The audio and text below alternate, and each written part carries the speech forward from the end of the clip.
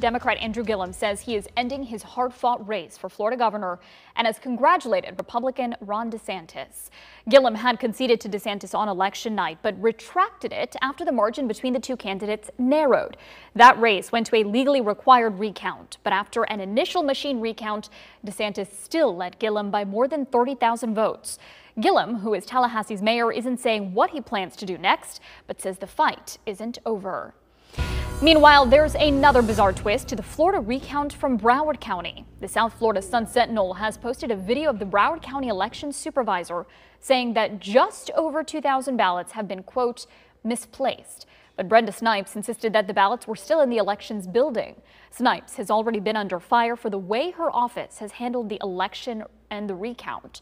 Counties across the state have until noon tomorrow to finish the hand recount of ballots in the races for U.S. Senate and Agriculture Commissioner. Right now, Governor Rick Scott is ahead in his bid to unseat longtime Democrat incumbent Senator Bill Nelson. And in the race for Agriculture Commissioner, Democrat Nikki Fried continues to hold a slim lead over Republican Matt Caldwell.